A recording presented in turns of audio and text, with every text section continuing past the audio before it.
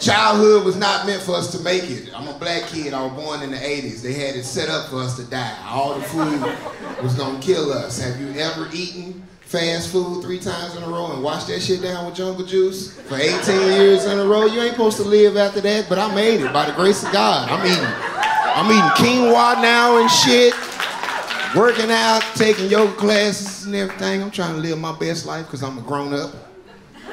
And I realized being grown ain't shit. No, we waited our whole life to get grown, and as soon as we got grown, we found out being grown ain't shit. And my whole life, I wanted to be a grown-ass man. I could not wait. I used to have that shit pictured out in my head. I used to dream about it. I was gonna shave. My voice was gonna change. People gonna call me sir and mister. And most importantly, I was gonna wear grown man clothes. Then I found out I dressed like an old man because no sooner than I got grown, these diabolical fashion industry people went and switched up the whole grown man wardrobe. And now they got boys wearing what I like to call little bitty bitch ass clothes.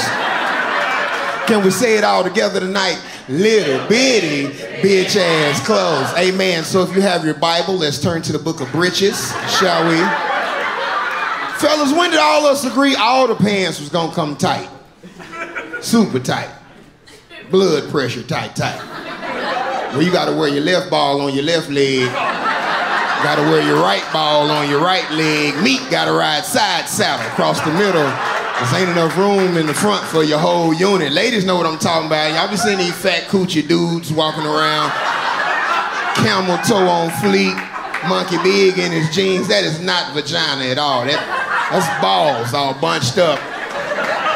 Little bitty bitch ass britches, and I for one don't appreciate it. I waited my whole life to get grown. Then you get in a relationship and you find out they don't like grown men. Ladies don't want no grown man. What are husbands at? Make some noise, you fucking prisoners. Clap. Clap, husbands. Make some noise for your shitty ass decision. I see you back there. Hell yeah. What are real OGs? 10 to life, 15 to life. Who in here doing real time? Institutionalized. Don't even miss freedom no fucking more. You just stare out the window at what life used to be and watch it pass you by.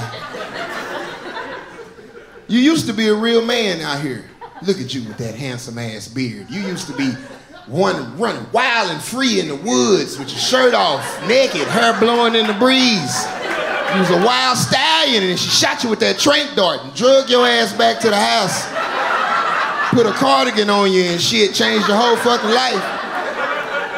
You used to be a real man, brother. You used to take real man baths. Think back, fellas, you remember real man baths.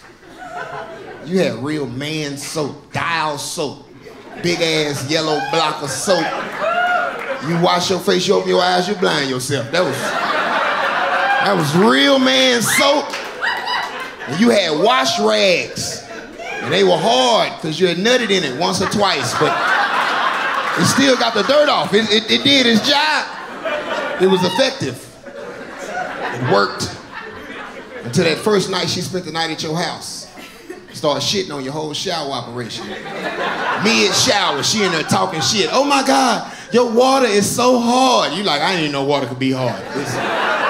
It's not gravel or no shit like that. It's not no civil rights water hose or no shit like that. It's a fucking shower.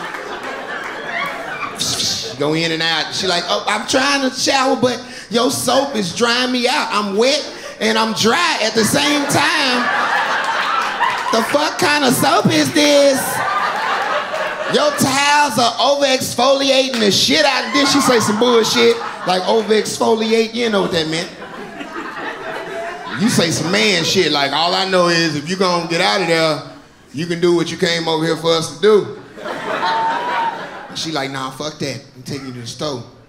Buy you some better shower shit. And ever since then, fellas, your ass been bathed in gay.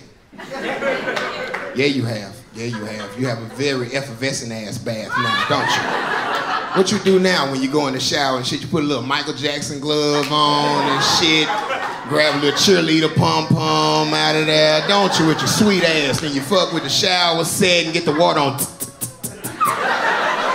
Put your little dab of body wash on the inside, don't you? Then you check a bitch 3 or 4 times. Get you some bubbles built up, don't you? Then you luxuriate yourself trying to buff off 8 hours of nut funk with lavender and gardenia and shit. With your honey blossom cucumber melon smelling ass. And is it just me, or do it not rinse off all the way? So now you gotta turn your ass to the water and open up. Yeah, she done changed your life, brother. You ain't no real man no more.